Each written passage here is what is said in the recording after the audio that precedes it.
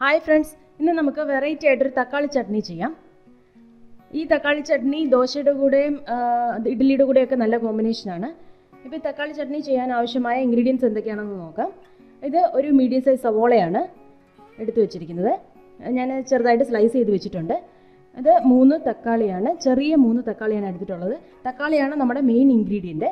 ഇത് വന്നിട്ട് 2 വെളുത്തുള്ളിയാണ്, 2 പച്ചമുളക്, പിന്നെ നമുക്ക് കടുക് വറുക്കാൻ ആവശ്യമായ സാധനങ്ങൾ കടുക്, വറ്റൽമുളക്, 1 പിഞ്ച് ഉലുവ, 1 പിഞ്ച് ജീരകം, പിന്നെ വേണ്ടത് 1 ടീസ്പൂൺ ഉഴുന്നാണ്, പിന്നെ വേണ്ടത് കായം, 1 പിഞ്ച് കായമാണ്, ആവശ്യത്തിന് ഉപ്പ്, 1 ടീസ്പൂൺ മുളക് പൊടി, 1 പിഞ്ച് മഞ്ഞൾപ്പൊടി, പിന്നെ വേണ്ടത് ഇത് കറിവേപ്പില, എണ്ണ സൺഫ്ലവർ ഓയിൽ ഏതാണ് വെജിറ്റബിൾ ഓയിൽ യൂസ് ചെയ്യുന്നതാണ് നല്ലത്. കാരണം അതിൻ്റെ കൂടെ നമ്മൾ നെയ്യ് 1 ടീസ്പൂൺ നെയ്യും കൂടെ ചേർക്കുന്നുണ്ട്. അതുകൊണ്ട് വെജിറ്റബിൾ ഓയിലാണ് നല്ലത്.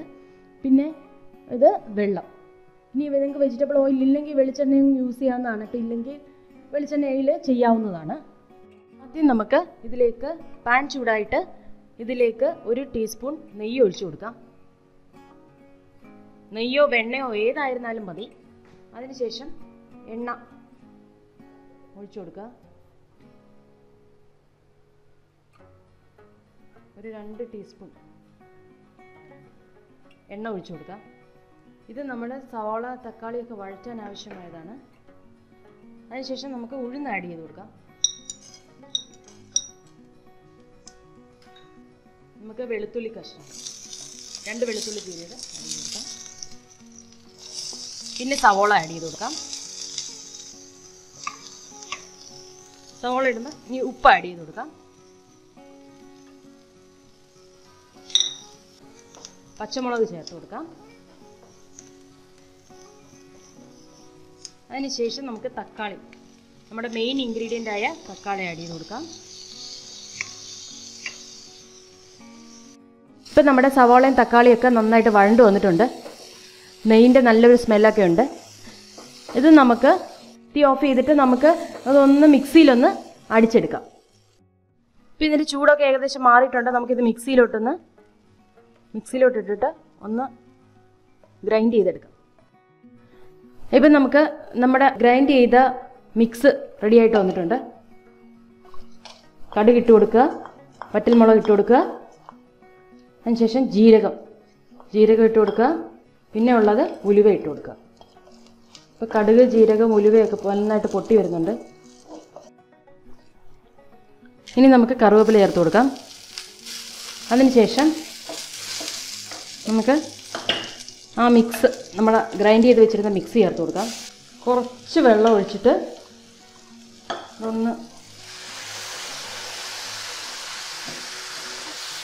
കുറച്ച് വെള്ളമേ ഒഴിക്കാവുള്ളൂ. ജസ്റ്റ് ഭയങ്കര ഡ്രൈ ആയതുകൊണ്ടാണ് ഞാൻ കുറച്ച് വെള്ളം ആഡ് ചെയ്തത്. അതിനുശേഷം ഈ മിക്സിലേക്ക് നമ്മൾ കായം ആഡ് ചെയ്ത് കൊടുക്കാം.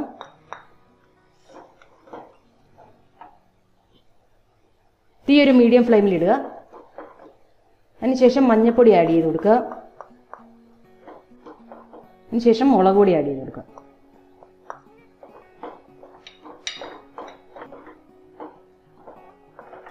ഇപ്പോൾ ആവശ്യമെങ്കിൽ നമുക്ക് ഉപ്പ് ചേർത്ത് കൊടുക്കാം. ഇപ്പം നന്നായിട്ട് കായവും മുളകും ഒക്കെ ഇതിനകത്ത് പിടിച്ചിട്ടുണ്ട്. മുളക് പൊടിയൊക്കെ മൂത്തിട്ടുണ്ട്. ഇനി നമുക്ക് ഇതിലേക്ക് ആവശ്യത്തിന് വെള്ളം ചേർത്ത് കൊടുക്കാം.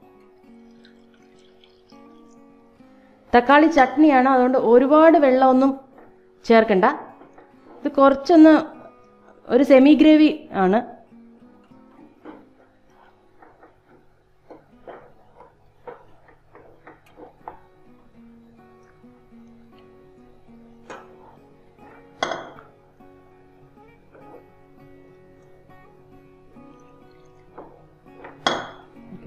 ഇത്രയും വെള്ളം മതി.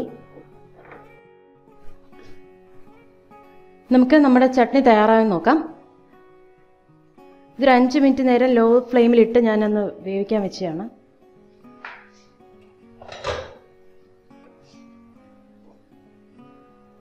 നമ്മുടെ തക്കാളി ചട്നി നന്നായിട്ട് വെന്ത മണമൊക്കെ വരുന്നുണ്ട്.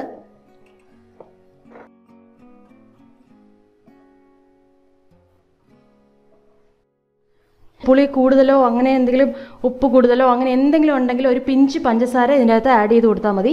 അപ്പോൾ ഈ പുളിയൊക്കെ ബാലൻസ് ആയി കിട്ടും. നമ്മുടെ രുചിയേറിയ തക്കാളി ചട്നി റെഡി ആയിരിക്കുകയാണ്.